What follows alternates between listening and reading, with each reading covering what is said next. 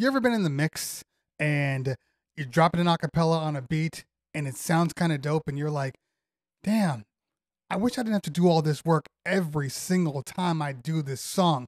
So today in Serato Studio, we're going to take these two tracks and I'm going to show you guys how we're going to make this remix super fast, super easy, and you can use this on your next live event. You ready? Let's go.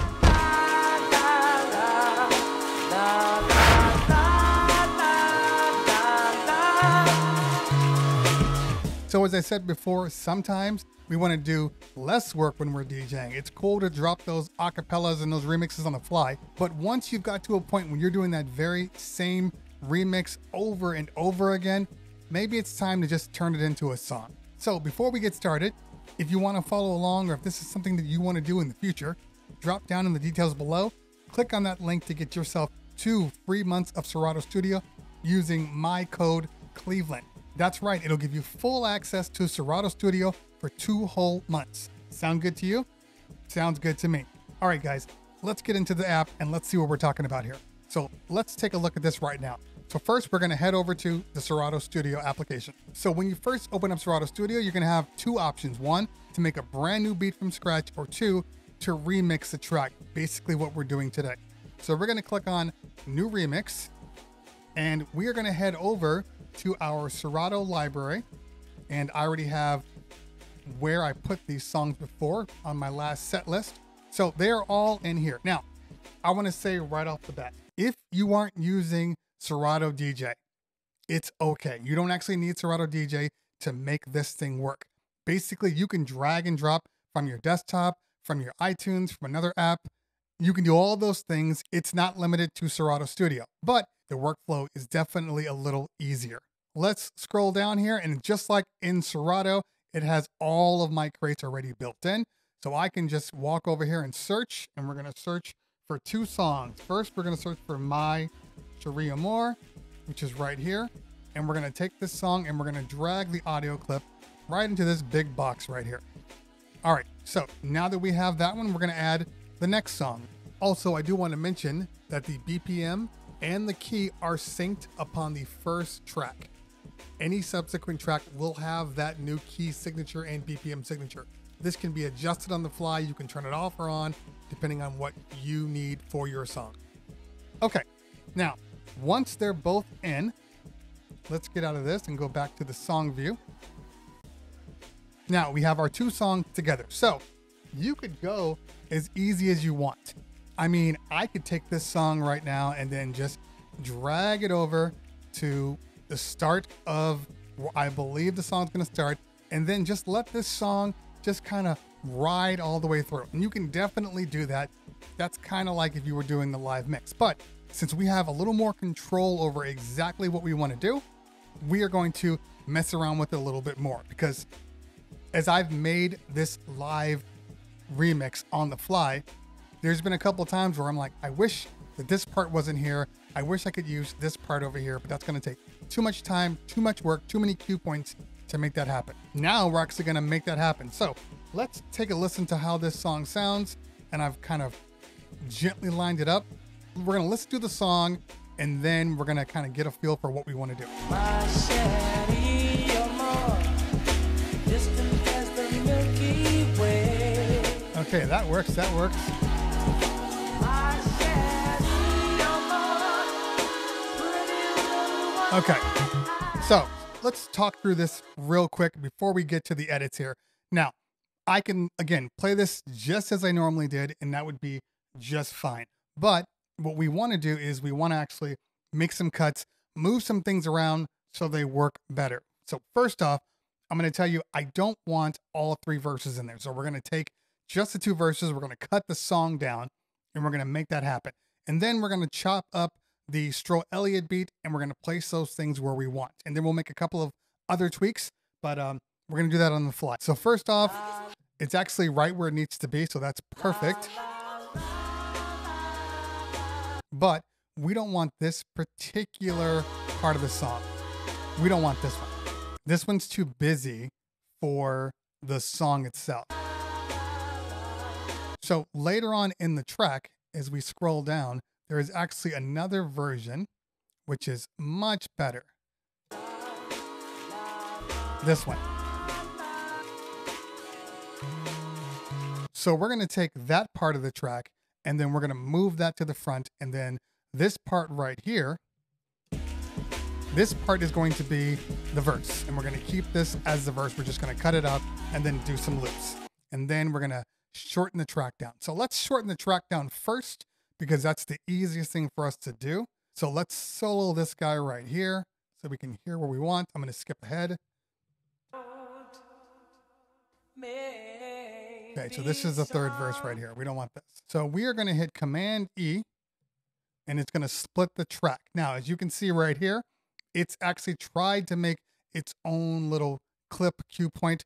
We don't need that. So we're going to delete that guy out and we're going to delete this guy out. So let's get rid of him and let's get rid of him. So now the song itself, the acapella version is good. Now let's go into the actual song and let's do some edits. So let's start with this part. And as you can see, clip 1 is actually the entire song. Okay, so we're going to go ahead and edit this down, but we're going to wait for just a minute. And let's go to the verse because that's where we want to take our beat from. And I just hit 2. And I accidentally pressed clip twice. All right. So this is going to be our verse beat. We have 2 different directions here. We got this little line which sets up our clip point. We have this pointing left and this pointing right. This is the start and this is where it's going to end. So we're going to take this little arrow and we're going to stretch it all the way to that part. And then we need to take the other chorus, which I believe is this one over here.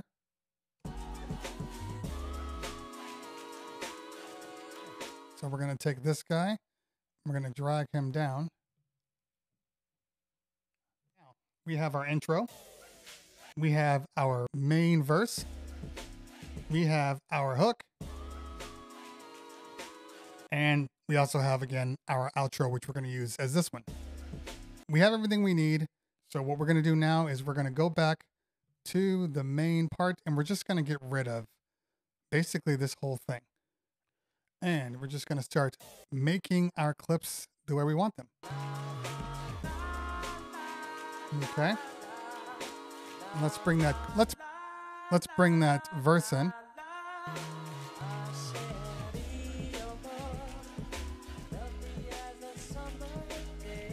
And we can duplicate this one just like we did before.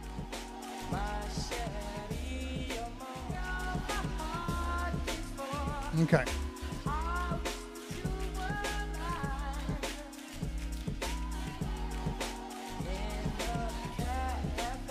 Now, for this part right here, I want to tweak it out a little bit because when I normally DJ this, I always bring this part out and let the echo just kind of come through. Kind of really emphasizes that we're starting a new verse. So let's take this guy right here and we're just going to shrink him down a little bit. I think he's right about here.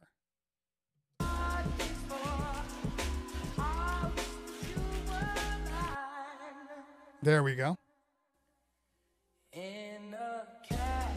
Perfect.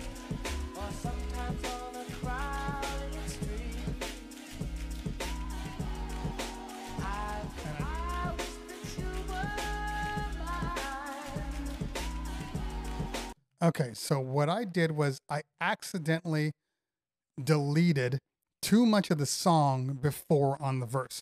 So we need to go ahead and extend this out a little bit. And that's as easy as just pulling this out like this.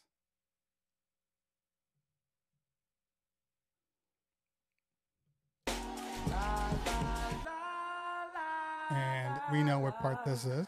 La la la la la la.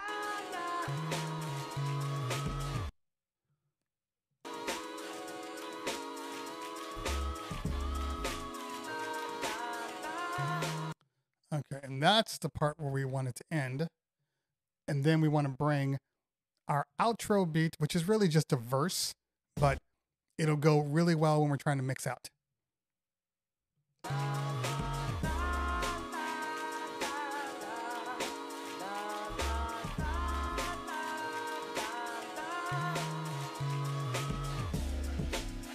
And then we'll just give it a nice,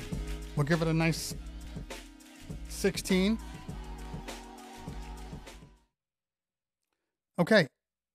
Basically, the song is done, but I want to tweak it a little more. I want to add a little more dynamics. I want to actually add a snare throughout the song to just give it a little more live dynamics. So we're going to take the song part, we're going to take the verse part, and then we're just going to trim it up and turn it into a little bit of a sample. So we're going to head over to our scenes, and we're going to drag and drop the same Stro Elliott back up here. And then it's going to attempt to make its own cue points.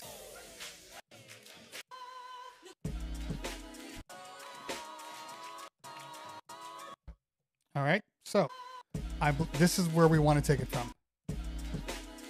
But I want to find as clean a snare as I can.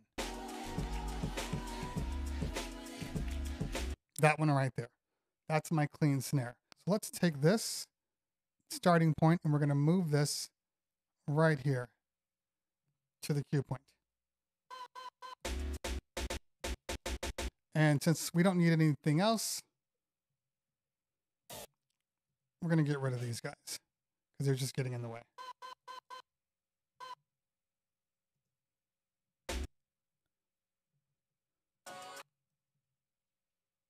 I just did a shift and a click to hold them down, and now I can delete them. Okay. Now that's my snare. So we just need just a little bit of it. Let's just grab it. It's too short.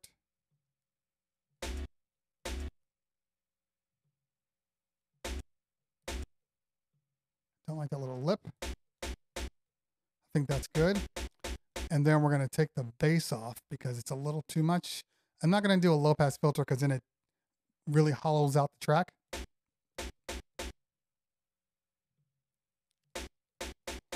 I think that's good. Then we're going to move over to our little scene editor here, and we're just going to add a snare. Now, if I wanted to, I could literally play the entire track and put the snares exactly where I wanted to, but I don't need to do this for this song.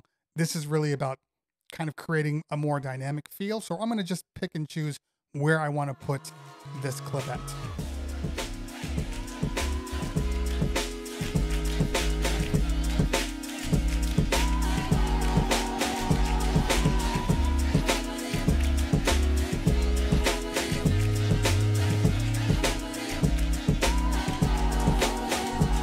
Okay, we are done with this edit. The only thing left to do is to hit that export button. Exporting is super simple. Go to File, and then Export Song. Select if you want to be an MP3 or a WAV file, or if you really wanted to, you could export the stems. In this case, we're going to just export as a MP3. Give it a name, hit save, and in real time, we're going to watch this thing fully render.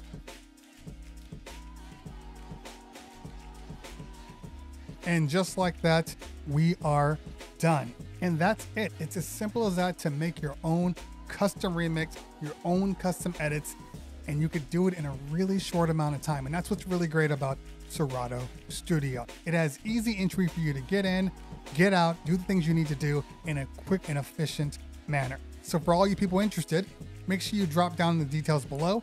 Click on that link to get your 2 months free using my code Cleveland. This is just one of the 4 videos I'll be doing this month. So I hope you guys can stick around and enjoy the process with me. Guys, if you found what I said are useful, hit that like button. If you found what I said are really useful, hit that subscribe button. Make sure you follow me on the Instagrams and the Twitters. And also get on my Discord. That's where I'm handling all of my tech related questions, and it just keeps everybody together it's a big family on my Discord server. So get on there. Always a pleasure. If I don't talk to you later, we'll talk soon. Peace.